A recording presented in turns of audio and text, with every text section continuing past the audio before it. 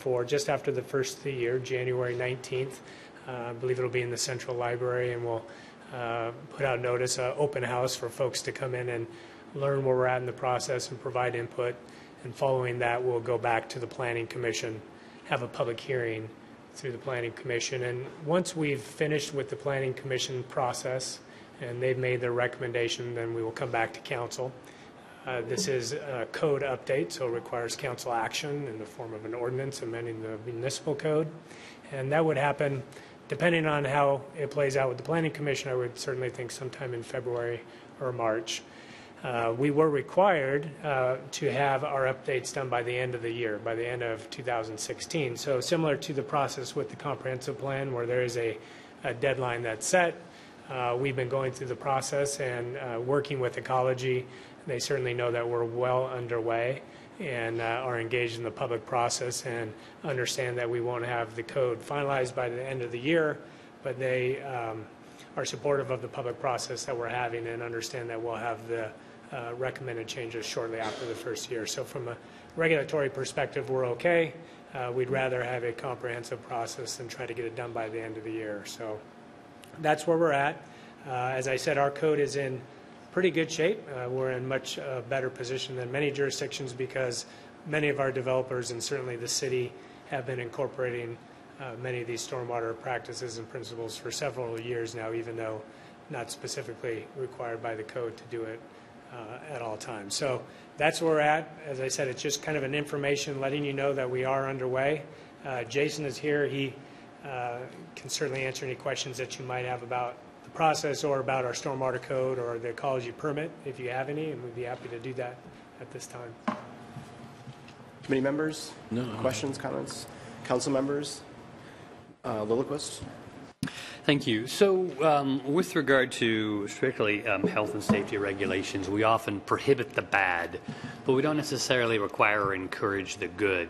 With regard to these LID principles being involved, how heavy or light a touch are we taking? Are we doing sort of with the statutory minimum and making sure that we prohibit the bad, or are we going a little further than that and actually trying to maybe prohibit the mediocre as well or encourage the good? Yes, Jason Porter, Public Works. So really what we're doing is we're planning on adopting the model ordinance that Ecology is requiring us to do. We felt that we've had a fairly progressive stormwater ordinance that's required most of these things, really would say to the maximum extent practicable. But now what Ecology is doing is they've defined feasibility criteria. And so a developer would go through, based on the scope of their project and what thresholds they might exceed, use the Ecology manual to determine if low-impact development is feasible on that site. And if it is, then they would have to use it. That's the biggest change in this ordinance, is that they would have to evaluate the site to determine if infiltration or the use of some of these other low-impact development techniques would be feasible. Feasible is that criteria has been established by the Department of Ecology.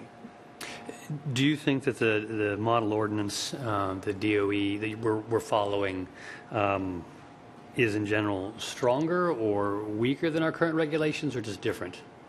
It's different. So when we talk about like stormwater detention and treatment, those things are really going to be the same as they are now. So we're not making detention and water quality treatment any more stringent. It's evaluating your site early on in the development proposal to determine if low impact development techniques would be feasible. Right now it's a little more of an option, right? So a developer could choose to evaluate their project. Any discussion or evaluation whether the DOE's model ordinance is itself perhaps weak in some areas where we in the city might strengthen its deficiencies? I mean, no, we haven't done that level of analysis. Our current ordinance is, we'll call slightly more restrictive than the Ecology's model ordinance is already, and so we do regulate redevelopment a little bit different than Ecology would be. Maybe you could say a little bit more stringent, or apply some of these stormwater management practices. But beyond that, we're really just looking at making sure we're meeting our NPDES permit requirement by adopting these rules. So I guess my opinion would be I'm really glad we're meeting the minimums and required standards. I would like us to consider any chances to go a little better than that. Okay. Any other comments, questions? Okay.